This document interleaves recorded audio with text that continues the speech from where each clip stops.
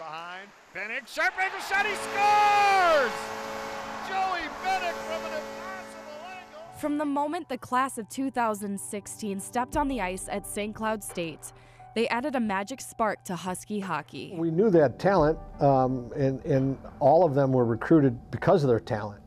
A group who led in points as a class in college hockey in only their sophomore year. You don't know when it's going to go off, and it went off very early. You know, I always go back to Drew LeBlanc coming in that year saying, you know, Coach, really, you're going to play me with two freshmen? And I said, trust me, let's see if this works. And then Johnny Brodzinski, 22 goals, and Kosela, 37 points, and Drew won the Hobey Baker. Pretty much played the entire year with two freshmen. That kind of set the stage of what that class was capable of doing. You never know coming in how you're going to be as a class, but I think when we all got in, we knew that we had a lot of talent and a lot of skilled guys in our class that had the ability to be big-time players, and we were kind of thrown into those roles right away and kind of just ran with it, and it's been good ever since for our class and everybody.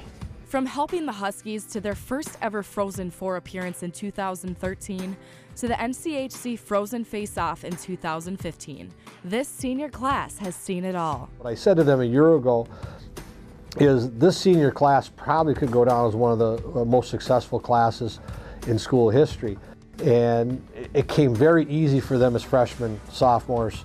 You know, 2 conference championships their first 2 years, a Frozen Four, back at it, 3 straight region finals, that they needed to come into this year and not take a leadership role and think they had to do anything different. What they needed to be was just great hockey players.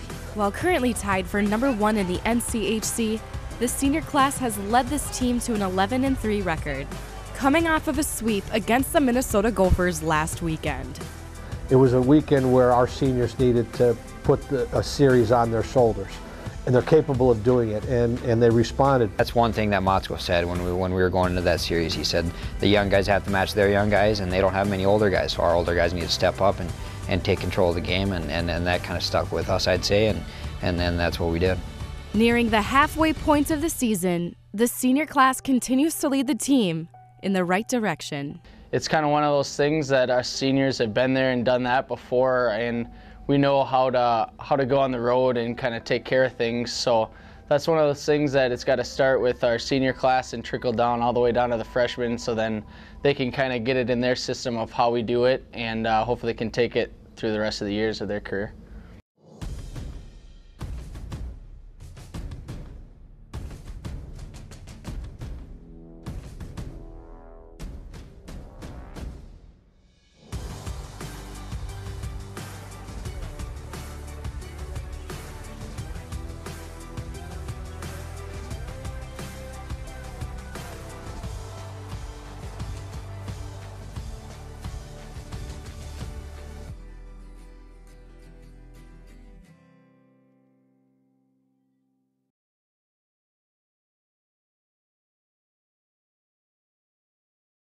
Nearing the halfway point of the season, the senior class continues to lead the team in the right direction.